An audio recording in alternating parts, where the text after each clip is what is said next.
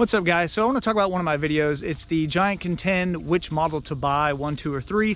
That video is misleading. Okay, so I made that video if you wanted to upgrade the Giant Contend and which one to go with. This video, I want to talk about the pros and cons of each model and which one you want to go with. So join me on this video.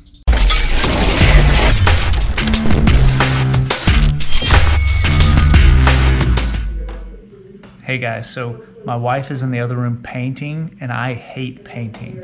So as long as I keep getting subscribers, I don't have to paint. I can work on my videos. So be sure to hit that subscribe button so I don't have to paint. Okay, thank you. Okay, so some models in other countries may not have the exact same specs that I have listed here, but most of them are the same. So let's go ahead and talk about the similarities first. Okay, they all have the same alloy frame, full carbon fork and carbon steer tube, flat mount disc brakes, through axles, front and rear, fender mounts, threaded bottom bracket, and they all come with an 1134 rear cassette and also a 50 by 34 front chainring. So it has really good gearing for gravel and also for climbing. They all come with a 700 by 32C set of tires, and they all have the same wheels actually. All right, so let's talk about each model and then we can compare. Now, the Contend AR1, it has Shimano 105 full hydraulic 2x11 group set. All right, it has wheels and tires that are tubeless compatible. All right, it has a carbon defuse seat post. It has a defuse handlebar, but it's actually the alloy model, so it's not as compliant as like the carbon model that's on some of the Giant Defies. The Contend AR2 comes with a Tiagra 2x10 speed group set. It actually comes with a Giant conduct brake system, which is interesting. It's like a hybrid system where it's a cable leading to the hydraulics. So I've actually used this in the past and have been very impressed with it. It's a way Giant can actually put hydraulic brakes on a cheaper group set. It comes with a regular Giant contact alloy round handlebar. It comes with a carbon defuse seat post. All right, so let's go to the Contend AR3. This comes with Shimano Sora 2x9 group set. It comes with a Tetra cable, mechanical cable brakes. Basically, they're disc brakes, but they have to be actuated by a cable. They come with a regular Giant contact alloy handlebars, and they come with an alloy defuse seat post, so a little bit different than the others. So let's go ahead and talk about the highlights of these three models. So let's say you don't care about the group set because they all have the same range as far as climbing and top end, but one's an 11 speed, one's a 10 speed, and one's a 9 speed. So if you don't really care about that, it really comes down to the brakes, the components, and also the tires. Okay, so first off, let's talk about the brakes. All right, so the 1 has a full hydraulic brake system, the 2 has that hybrid hydraulic brake system, and the 3 has a mechanical brake system. My opinion, I would go with either 1 or 2, just because the mechanical cable actuated brakes, if you get any kind of dirt or grime or anything in the housing, the brakes aren't going to work as well. They're just not as strong as a hydraulic brake system in general.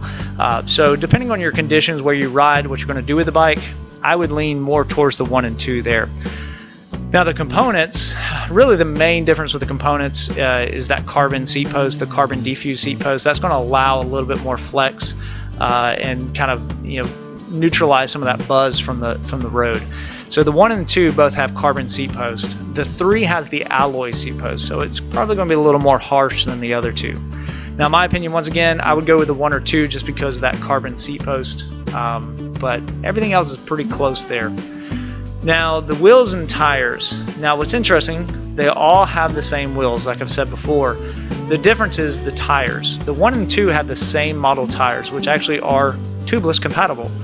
Now, the 3 has the same wheels, but the tires are not tubeless compatible. So if you're going to upgrade your tires anyway, then this is a non-issue. Now, tire clearance. This is very interesting because actually the frames can clear up to a 42C tire. Now, Giant claims 38C, but I've done a video before on this, and it'll be right here linked above. So check that out.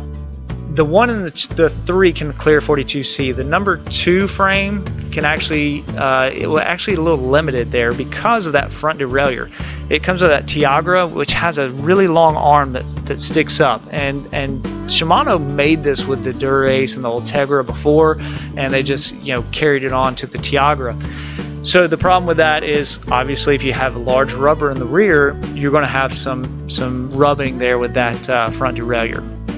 Okay, so then it comes down to which model to choose, and I think it just depends on what you plan to do with your bike. In my opinion, if you're going to be riding gravel, put some large rubber on the tire or on the frame and everything, I would go with the 1, because then you could put that larger rubber, you have the full hydraulic brake system, and no fears of anything messing up there. That's what I would do. Now, if you mainly just ride on the road, and you may want to just go with the 2, because it is limited with that tire clearance, but you still get that kind of hydraulic brake system with that one. So if you're just going to be riding on the road mainly, then I would go with the 2. Another option as well with the 2 is you could probably change that front derailleur out, and then you wouldn't have that would be a non-issue. So and then if you're just tight on money, and you may decide you're just trying cycling and you want to just see what it's like, you may want to try a little bit of gravel, I would go with the 3. You could always slowly upgrade it later, or go on and buy something that's even better. So I really, in my opinion, you cannot go wrong with any of these bikes. They're such amazing and capable bikes, especially for the price. So hopefully this helped you out in your decision. Let me know in the comments below if it did or not. And if you've enjoyed this video, be sure to hit that subscribe button down below, and we'll see you in the next video.